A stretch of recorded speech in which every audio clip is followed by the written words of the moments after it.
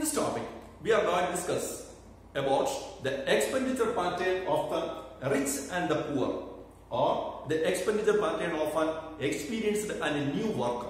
How the expenditure pattern will be for these two categories. First, we are going to see how the experienced person or a rich person will spend. First, if an experienced person, obviously his income will be high. He will have high income. So, he will spend more of his income, more income on the luxury items. And he will prefer to spend more on durable items.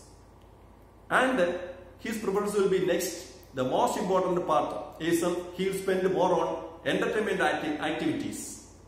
These are the three areas the rich or experienced people are spending more. First one is luxury items, durable items, and holidays abroad. Like that, they will spend more on the entertainment activities. They will spend more.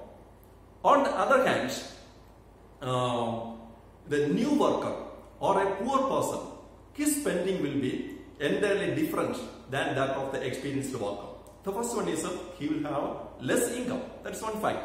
So what he will do is he will spend more on the basic necessities, or majority of his income he will spend on the necessary items for his life, and he will spend very less on the entertainment activities and luxury items. This is a spending, the difference between the spending pattern of rich and poor.